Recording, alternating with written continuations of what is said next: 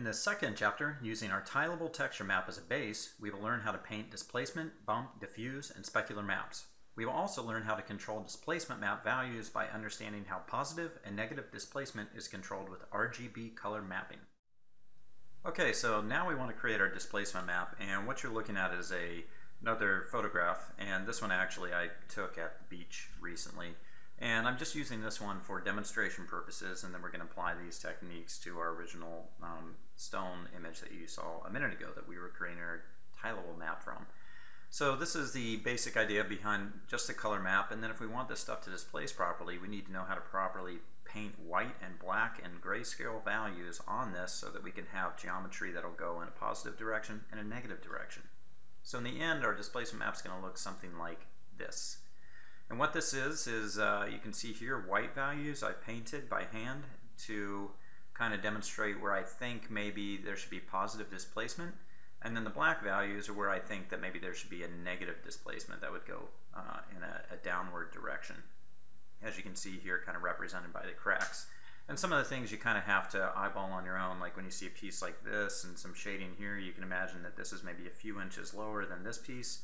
So for example, this piece is all black or pretty dark, so that would go down and then these areas would raise up around it, so you'd have almost like a hole. So to kind of visualize how this all works, is displacement works off of 255 grayscale value with an RGB. So what that means is, as you can see here, RGB 255, this is pure white. That means the highest level of displacement in a positive direction. And then 0 will mean it's the most negative or downward displacement. 128 is a neutral value, so if you see 128 gray in a map here, it doesn't displace, it just stays neutral. And most programs kind of use this algorithm, even though it's something that's not commonly taught. So if you want to understand how displacement works, that's generally how it works in a lot of programs.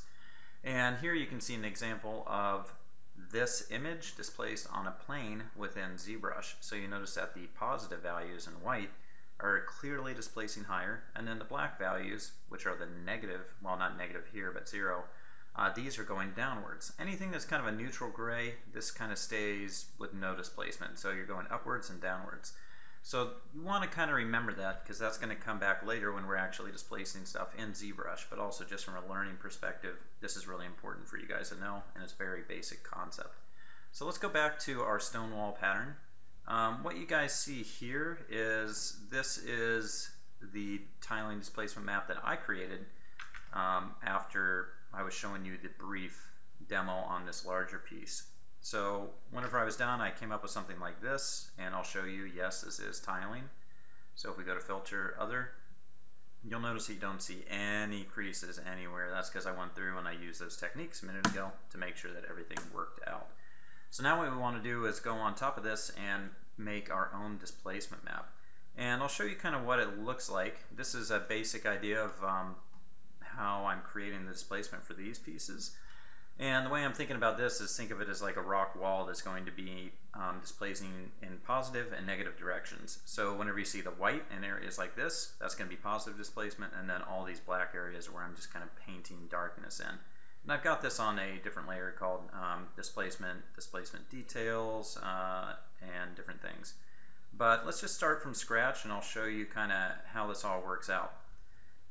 So one of the things that I like to do constantly is I'll go to the window here, pull up info, and over here you'll start to see RGB values. So if you have your cursor or any type of little icon over here, wherever the point is, notice over here that these numbers will start changing. So what you're looking for is if you have something you want to be kind of like a mid-gray value, to be at 128. So probably what I'm going to do with this is I'm going to just adjust the color of this a little bit so that we get it more in a neutral value. So I'm going adjustments, levels, and I'm just going to brighten this up a little bit. And the cool thing is you can brighten this, and then you can kind of go over here and you can see the new values. So it's hard to show, but over here the right column is like the after and the left would be before. So let's go a little bit brighter. I'm not going to go too much brighter than that. Anyways, this gets us in a little bit of a better place. So next thing I'm going to do is let's make a new layer, and this one we'll call white. And white's going to be our positive displacement. And then we'll make another layer called black, and that will be the negative displacement. So I think I'll put the white over here on top of this one, and then I'm just going to come to our brush, and basically I'll have white and black values here, and now you can just kind of start painting things. So I'm pressing B again. I'm going to make this smaller, and then it's just kind of how you want to paint high values and low values. I'm getting some of my ZBrush commands mixed up, trying to change a brush size when I can't do that. So what I'm just doing is finding a couple places where I'm going to pop up some positive displacement here. If you need to have a lot of control over the surface, I'll show you some things we can do in a minute, but for right now I'm just kind of going for overall positive and negative values.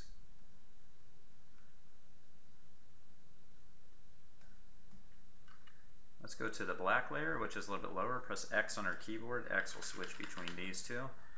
And now we can go to the black value.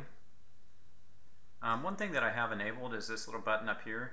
If you guys don't have this enabled, whenever you're painting, sometimes you'll get like a little hard edge on your brush. Let me just increase this and maybe we can see it. It's kind of hard to see.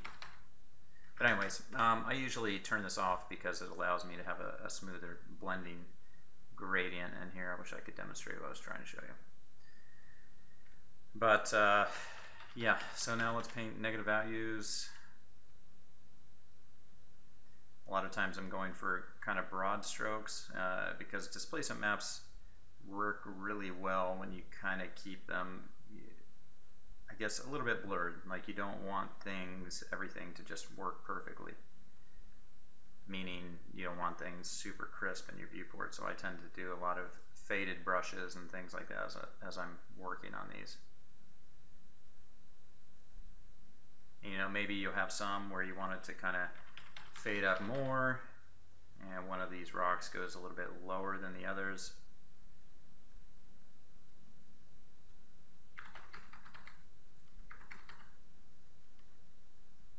And again, like the tileable texture map, I'm not going to do the entire thing. I'm just going to kind of get through the basics here so you know the techniques, and you can do this on your own if you want to make your own displacement maps.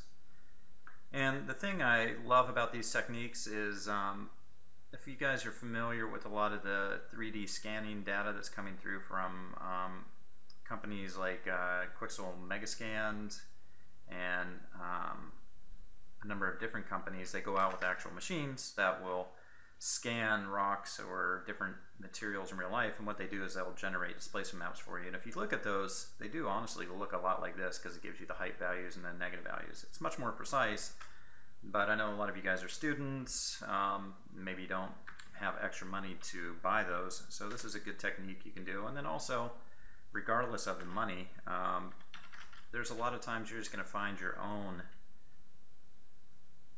cool photos that you want to take of maybe like, you know, like a brick wall somewhere or different things.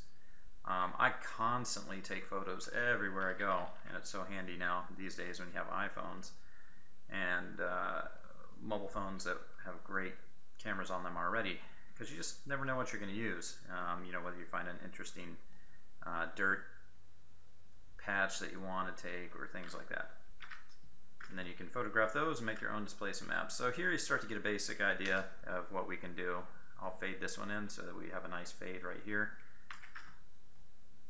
And the idea would be you would continue to do this for the entire piece. Now, if you wanted to get really precise, and some people do like to do this, you could come in, and one of the techniques I like to do is I'll go through with the Lasso Tool if I really wanted to trace this.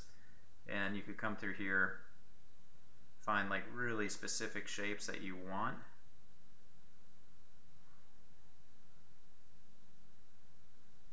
And then maybe give this like a small feather, something like 4. And then what I like to do is I can press Control H to hide that, and it's still active. Now I go back to my brush, and if I was to just continue painting this, you'll see that you get a much harder edge right here. And since I did the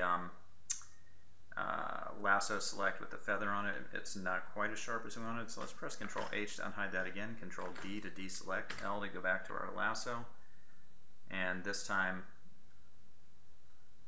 I'm not going to feather it at all, just so you can kind of see what I'm talking about.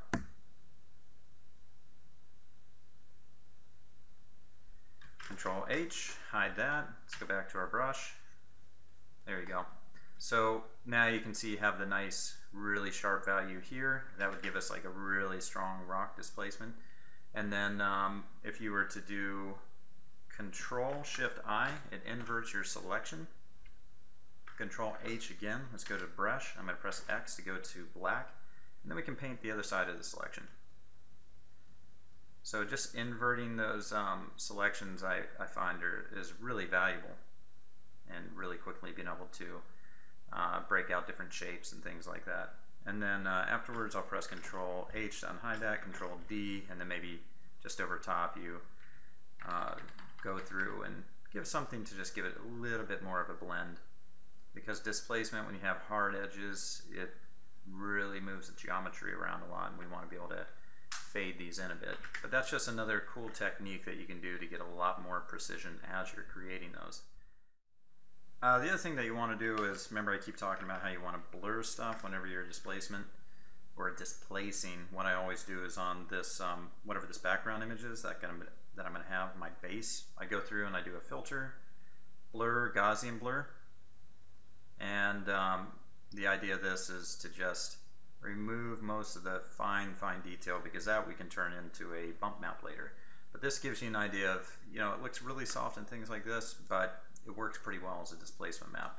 So I'm just going to kind of fast forward and show you what my final displacement map looked like. And this is what I ended up creating. And if we were to take this, well, you can see I've got a bunch of different layers in here. But this is my tileable displacement map that I'm going to use in a few minutes in ZBrush. And then also we have our bump map down here, sorry, not bump, but our diffuse map, and that's going to get us all of our color information. And with just this and then the displacement map, we can actually get a lot of what we're going to want to have. The other thing I might want to do is just quickly make a spec or a bump map. So let's do that really quick. You remember that one technique that I did just a little while ago for removing darkness values to get a nice bump? What I've done in here is the same thing, where I went through and I removed some of this color information to make the bump. But let's just do it again. So we'll duplicate this. I'm going to hide this right now, I don't really need it. And you remember how I did the Control I to invert the thing. And then we do a nice kind of blur on this. Push it pretty far. And then I'm going to do my levels again.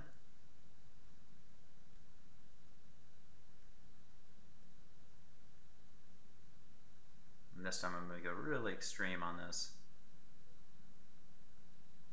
I'll be careful, I don't like to go too far where the whites start to blow out. And let's go ahead and try our different values here. This one works pretty well, soft light.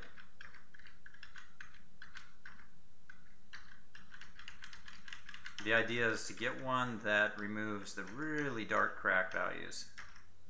So soft light looks pretty good, but if this was a bump right now, this would bump way down. So since we're doing our massive geometry displacement with our displacement map, we want to make sure our bump map's really neutral.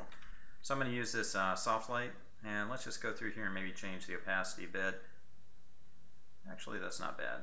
Let's keep it at 100%. Let's adjust the values a little bit more. And once again, I'm just doing those auto levels.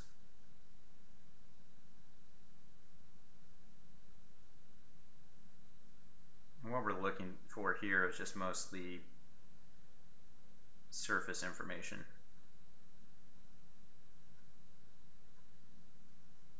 We can have a little bit of bump that's going through and cutting through in these areas.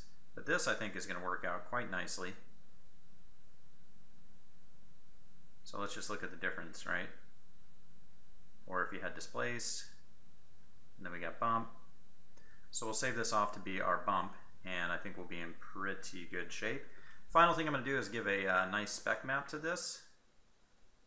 Before I do that, I'm going to call this one bump.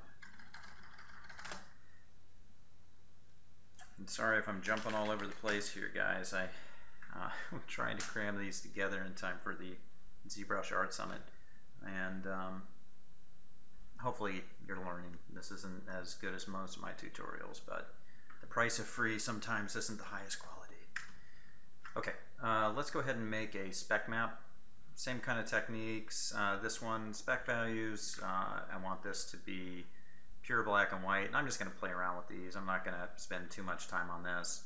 I'm going to come to image, hue saturation, make sure this doesn't have any colors in it, which it doesn't.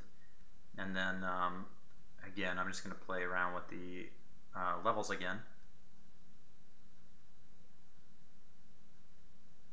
And this one I really want the dark areas to give off almost no spec. Well, we should have it give off some information.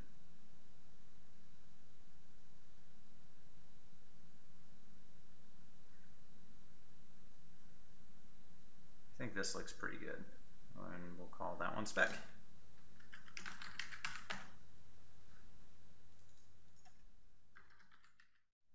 Alright, here's the final maps I'm going to use in production with my ZBrush modeling. So the first one we see, this is our diffuse layer, and basically what that was the original one. Remember, it was about half the size. I just made a copy of it over, like I increased the canvas size by twice the size. So originally it was 1500 by 1500, and then I increased the width by 3000, which allowed me to just duplicate one over to make this a little longer. And that'll make sense once we get into the tutorial. A lot of times if you're just using 3D Studio Max or things like that, the squared map would be fine. But for our demonstration purposes, it's good for us to have this out wide like this. And it's just very specific to what we're going to be doing with my piece. Next we have the displacement map. And then we have our bump map. And finally a spec map. So the spec, bump, and diffuse are all going to be used later in KeyShot whenever we're applying our beauty renders to this piece.